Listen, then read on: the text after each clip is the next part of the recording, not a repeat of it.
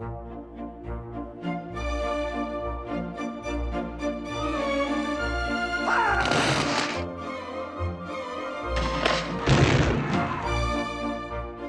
films of Stanley Kubrick contain many great examples of the creative use of music. The Vera Lynn climax of Dr. Strangelove, the waltzing space stations in 2001, the modernist score to The Shining. Barry Lyndon is no exception to this, its Oscar-winning soundtrack integral to the form of the movie.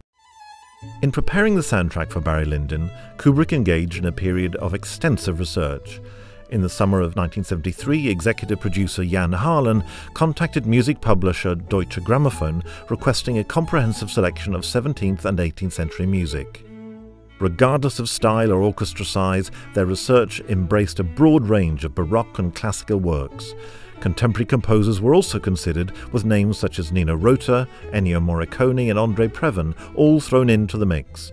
Ultimately, however, Kubrick decided on a score drawn from music principally of the period in which the film is set. Like the introduction of a third-person narrator, Kubrick's use of music transforms the tone of the story. Sequences are imbued with pathos and pomp and reflect the changing fortunes of the film's eponymous hero.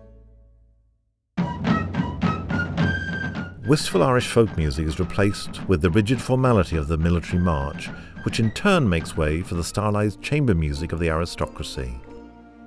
In addition to using period music to create poignant juxtapositions, Kubrick modifies several works to suit his dramatic purposes. He had previously explored the distortion of classical music in A Clockwork Orange, with Wendy Carlos's electronic versions of Purcell and Beethoven imbuing the melodies with a haunting futuristic quality. In Barry Lyndon, a different distortion is at work, best demonstrated by the various reworkings of Handel's Saraband. Emphatically opening and closing the film, radically altered versions of the piece are also used to support crucial narrative moments.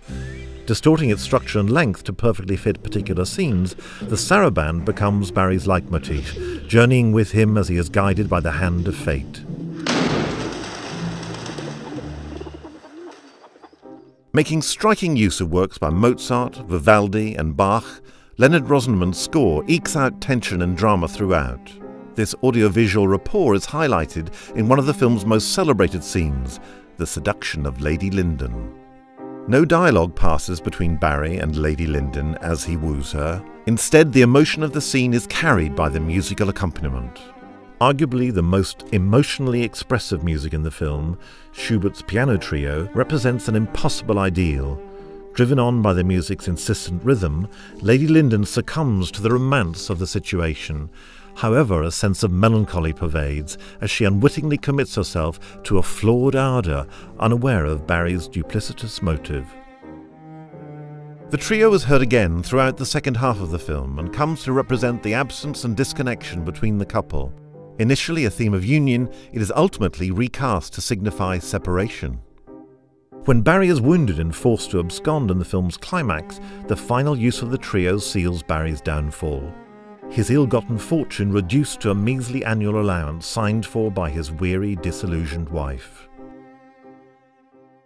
Fundamental to the tone of the film, the music of Barry Lyndon guides our understanding of the story.